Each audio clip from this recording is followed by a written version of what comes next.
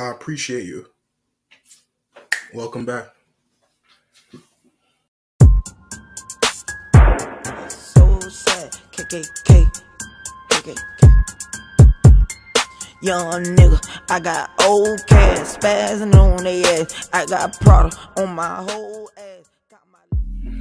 What's going on, guys? It's your man C to the J to the C. Y'all already know how I be. If you want the best story times, the feelings, the happiness, the glory, the sweet tea, the iced tea, the Kermit tea, the pepper, the hot sauce, the chicken, like that good ass food, that good ass cooking story time, the best story times you can find on YouTube. Hit the subscribe button, hit the bell, smash it, and welcome to my channel, C to the J to the C. It's your man right here, the best story time on playlist. Shout out to the ones that's really doing great with this, like Olivia, Sarah, Tana, Nikki, Glamour, all the people that's doing great. I'm trying to be like them one day, so help me achieve the street as we go all the way up. Like, subscribe, comment. I appreciate y'all. Welcome back. And we're going to go straight to it. Today's story time is basically when me and my dad had to walk from Fort Lauderdale to Miami.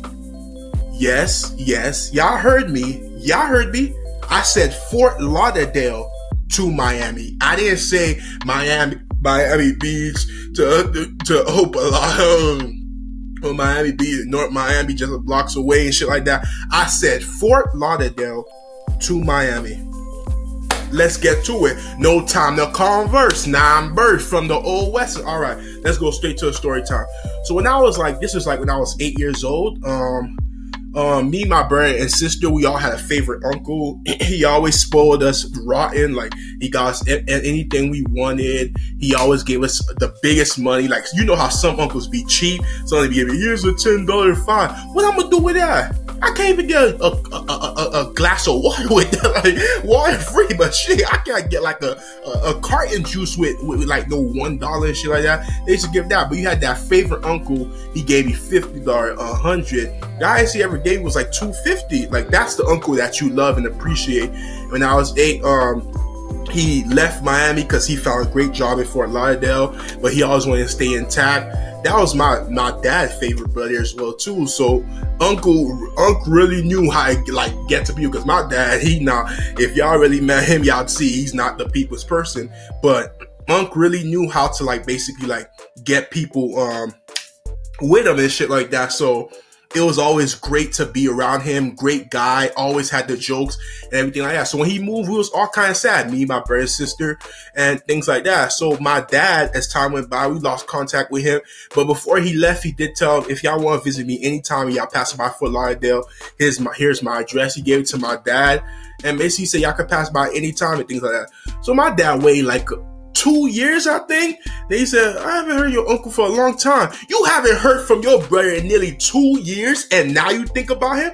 Like, really think about that. Like, are you serious? But yeah, like, that's Haitian for you. Like, things like that. So it's more like, oh, I haven't anything like that. I said, Dad, you remember you gave us the address? And sis said, I really miss Uncle. Like, my sister said, I really miss him. I would want to see him like any of these days. And he said, yeah, we should like visit for a lot. I said, we still got the address. It was somehow, which I'm shocked, because my family, we be throwing everything around if it like looks like it's been around the house for too long. Somehow we still had the address paper he gave us with the address in Fort Lauderdale. And my dad said, oh, he's going. And you know how Unc always loved sharing money. So my dad, we didn't have money like that. My mom was like this, like, if y'all going to a trip, y'all gotta have something. He said, don't worry, he'll pay for Unc will give us the money for us to head back by plane and shit like that, or by Greyhound, no matter, depending on what transportation we take to get there. And basically, my dad was depending on my uncle give us money to go back. So he didn't take much money. He didn't take money with him at all. We just got the flight, and he basically wanted to see who was coming with him. I said, I'm coming. Bro said, my brother basically had work tomorrow, so he couldn't go. And my sister, I was 8 years old. Wait, So my brother was 9. I'm tripping. My brother basically had a parent-teacher conference that my mom went with him that night. And that's the night that my dad was leaving for Fort Lauderdale. And my sister was basically like saying, oh, she don't feel like going. So I end up going with my dad alone. So I said, my dad and me, like son and dad, like basically it should be a good adventure. So it was, and I'm happy. I'm like saying, if my uncle give us money, I'm basically taking all that money and I'm not sharing with my brothers and sisters at all. Y'all dumbasses should have come. But basically, like, when we went, the first thing we did, we called Lyft. Remember, we barely had money, but we got food, we ate, and then basically, like, after we ate, we caught, like, at that time, we called taxi. There was no Lyft and Uber wasn't like that. Like, I was 8 years old. That was probably like, when was this? 9, 4, 6, 7, 8, 9, 10, 11, 12. 13. So that was 2003, 2004 time. So Uber and Lyft wasn't like that. So it was like MySpace there, all that shit. Yeah, man. MySpace. When you went to my profile though, or MySpace, my shit used to be like, yes, so what's like? Think about that. What song used to come on with y'all when someone goes to your MySpace page?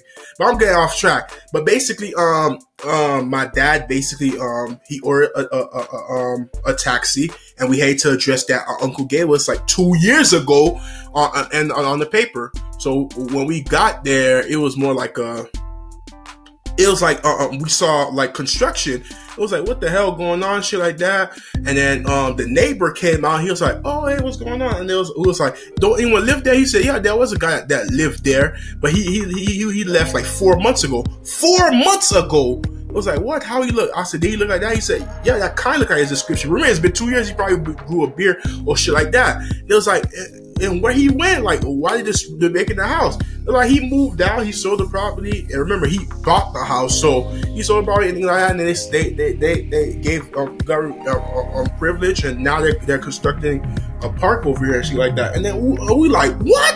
So basically, like, my dad, remember, and you know what made this even worse?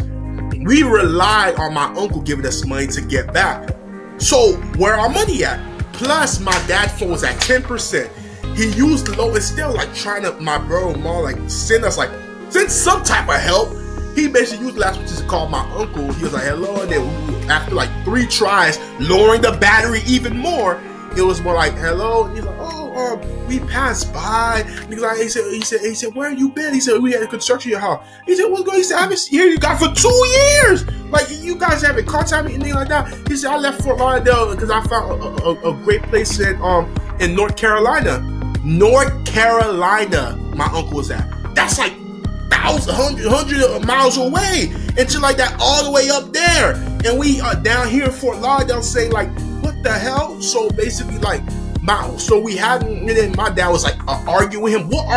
While the time you was arguing with him, we could find some way to call for help or get some type of help. Mom, sis, and brother like panic, like, I don't know, they probably worry about us. I'm just thinking, like, if they really love us, they really panic and worry about us. And then by the time you should be trying to find some type of help with the phone, he used last percent to yell at my uncle, say, how you don't tell us that? He telling us how you didn't call me for 2 years and then just go to the address without even telling you that. He said, we try to surprise you. All that shit, we relied on you for money. My dad really made, and I was just a little kid, so I'm not the stupid one. I'm an 8-year-old kid in elementary school. Stop it. It's just like, he really made me trust the whole uncle, basically finance are coming back to Miami. And then basically the fact that he not even in Fort Lauderdale anymore. He's in North Carolina. If he was in North Miami, yeah, but he's in North Carolina. So I'm like, what the hell? He used the 5%. Dad phone died. No Uber and Lyft at that time. No bus around. We don't even know how Fort Lauderdale bus system worked. We just saw like bases and homeless people on the street, like crackheads and all that shit. So we just like middle of nowhere, no money, phone dead. What? Bruh. So basically, like, it's just the fact that the stupidity of relying on my uncle to finance our return back to Miami, the stupidity of not checking before you visit to surprise him, the stupidity of not contacting the guy in the 2 years since he gave you the address. It was just stupid after stupid after stupid. stupid. But yeah, it's just like, yeah. So then I'm like, what we gonna do? I'm a kid, I'm a little kid, I'm crying. I'm like, how we gonna get home? Besides, I don't wanna be stuck in Fort Lauderdale. I miss mom. And dad said, oh, we gonna walk. Don't worry, no. I said, walk to Miami? Are you crazy? And I started crying more, like, oh my goodness, like, why, Lord? Tears coming out my eye, like, I'm 8 years old, and your dumbass got me locked in a whole new city because you basically what? So then we started walking. I'm crying every step, and then he basically said, "Shut up!" He said, "We got like he had that stuff." And then basically I said, "How do we know we're leaving Fort Lauderdale?" He said, "We have to go north." We kept on walking. We walked. At least our watch was still working. We walked for a good 30 minutes. And then basically, he was like, where we going? So like that, my dad was like this, I think we going out of Fort Lauderdale. I said, you think? How do we know that? We have no GPS. We have no way of knowing unless you basically could read the street, like the street floor, and know what's north and where the sun is setting and all that GPS compass shit. We don't have a compass either. So what we gonna do? What are we gonna do, you stupid idiot, dumbass? So basically, like, he said, we gotta keep walking. We walk.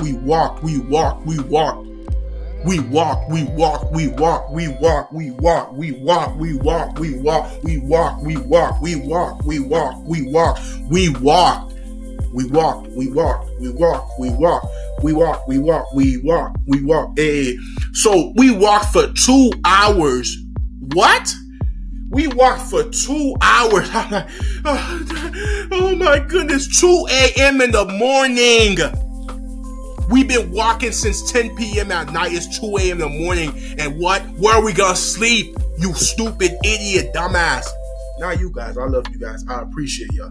I'm talking about my dad. 8-year-old me couldn't say this, so I got unleashed now. You feel me? You feel me though? You feeling what I'm feeling? That I know you feeling the feelings of feelings though? You feel me? So then we walk. Homeless people and crackers, you got drugs and shit like that. I say, I got a gun to shoot your dumbass in the head, stupid dumbass. I'm mad. 8-year-old me wanted to shoot, dumbass. That's how you know I'm mad. What? I don't give a F if Santa don't give me no Christmas gift. Fuck Santa, his fake ass. Bro, I'm telling you. Like, my dad, if I could hurt him when I was 8, yeah, so we walked. We just kept walking. No end in sight. And then I said, I don't know if I could do it. Then he basically carried me on his back. My dad holding me and things like that. And then basically I fell asleep on his back. And when I fell asleep, I think it was like 3 a.m. in the morning. So when I woke up, I'm like, oh shit. So by the time I woke up, I see like bushes and shit like that, and then I seen a raccoon. Like, oh shit!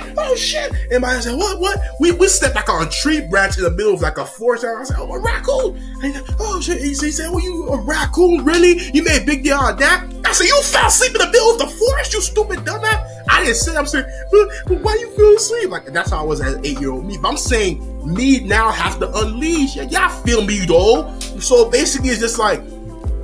We fell asleep in the middle of a forestry place. I said, when are we leaving Fort Lauderdale? It looks like we're still in Fort Lauderdale. And bruh, by the time it was like 7:30 in the morning. 7:30 in the morning. Mind y'all, we were walking since 10 p.m. at night. It's almost 12 hours since we've been walking. So then he finally, his dumbass start asking people like how to leave Fort Lauderdale. People say, why you mean how you leave Greyhound? Or you would say walking there. They was like, what? And then there was somebody that basically like decided to make us hold the phone.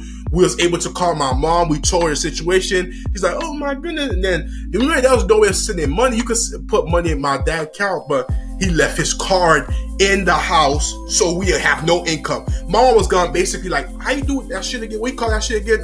When you like send money to a person by foreclosure. You know that money transferring thing they used to do in the past. Like, I forgot how we don't do that anymore. We do Cash App. Fuck that shit. But yeah, basically like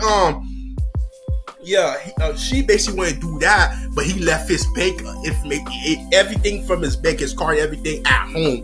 This dumbass really rely on my uncle. Oh my goodness. So then my mom was like, what the hell? Actually, like, my mom was telling us the right way and basically telling us like how to get home and things like that. And then we telling person, and someone say, if you really want to leave Fort Lauderdale, you gotta go this way. And we started walking. We walk. It was 7 a.m. We ain't eat nothing, bruh. Then my dad was like telling people like, oh, that was like coming out of McDonald's. Oh, you got spare change. We look like homeless people, bruh. He said, oh, you got spare change? He said, just me and my kid, we try and go back to Miami. They said, Miami? He said, yo, if you got like something for, instead of asking for food, asking for a Greyhound, asking for a way home, bruh. Like, a Greyhound was cheap as F. Like, bruh, any way to get home, you asking for food. Bruh, we walked. We walked. And we finally got out of Fort Lauderdale. Then I think it was going through Pompano. We walked. Remember, we started like, after we left the McDonald's, it was like 9 a.m. in the morning. By the time we like finally look again at my watch, it was like 3:30 p.m. in the afternoon. So that means it passed 12 hours since we been walking. So we started walking, remember, the day before 10 p.m. at night. And now it's the next day, 3:30 p.m. in the afternoon. So 10 a.m. already passed. It's already past 12 hours since we've been walking. We got to Pompano. We walking. And then we passed other cities, going down. We knew it was going the right way. And it was like, oh, on the way, and then it was cars they were talking about. My dad taking the arrows. They showing highway like this way to Miami. He's like, started walking. We walking. I'm like, bro, I'm tired. That's it. I'm not going home. And I started crying. I said, and I'm like, bro, like I'm crying, saying like, what is life? Like I quit. I give up. They said, we gotta keep on going. And I was like, no, I give up and things like that. And then basically like, we walked. And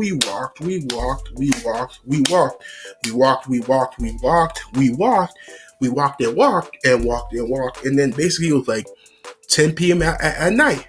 So that's 24 hours. 24 hours. And we still like not seeing Miami even clear yet. We still walking through cities. Then we fell asleep. We fell asleep at the stairs in front of a house. I'm surprised that nobody came. Like, we was trespassing. My dad said, oh, this would be a good, because there was a carpet there. We slept there. We woke up. Then he started carrying me. And basically, we walked. And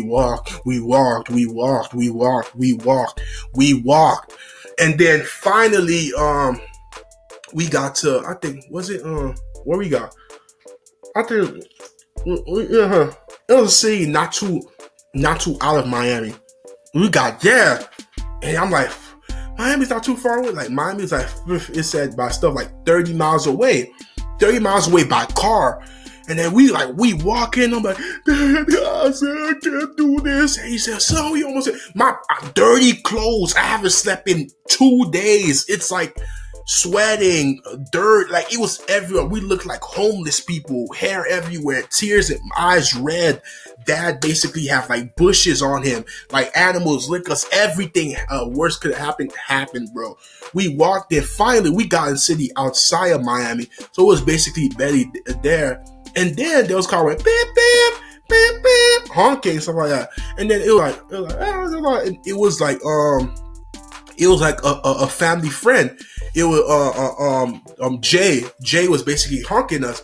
He's like, what y'all doing here? He said, y'all visiting. I forgot what city we was in. I forgot, it was outside Miami. And they would say, no. I said, oh, Jay. And I'm hugging him. He said, what's going on, C.J.? He's like, you okay? I said, Jay, you saved us. We've been walking for 2 days. I haven't eaten. And he was crying. And then my dad's like this. He said, you saved us. He said, I love you. God bless you. And then he basically said, hop in the car. He drove us home. We got home. My mom was in tears. Cops was there. She was hugging me. She said, I love you so much. It was a tearful moment. Like, bro, we walked from Fort Lauderdale to Miami, bro. And that was the day I said no one could ever match me when it comes to like distance walk. Like I know of. I mean, I know there's a world record. Whoever broke it, okay, kudos to you. But I'm talking about like what I went through. And you could, when people complain, say, "Well, I got to walk all the way to that store over there." I'm saying, I had to walk from Fort Lauderdale to Miami. You fucking bitch, dumbass, you stupid dumbass. So basically, like what I went through, you can't match. So I had discipline. I suffered and I had to go through a lot. So no one could ever say a small walk to a store that's not too far. Oh, I need to get my car. Oh, I'm lazy. Oh, it's too far. Fort Lauderdale to Miami. Thank you. And that's it for today's story time, people. I appreciate you guys. Remember to like, subscribe, comment, and do all that good stuff. Hit the bell, bro, because sometimes people subscribe, but if you didn't hit the bell, you're not gonna get notified. And you already know what it is. For your favorite story time, check out my story time playlist. So much great story times this past that you guys missed out on, but you can check it out anytime you want in that playlist. And it's your man C to the J to the C, and I'm out. Be breezy.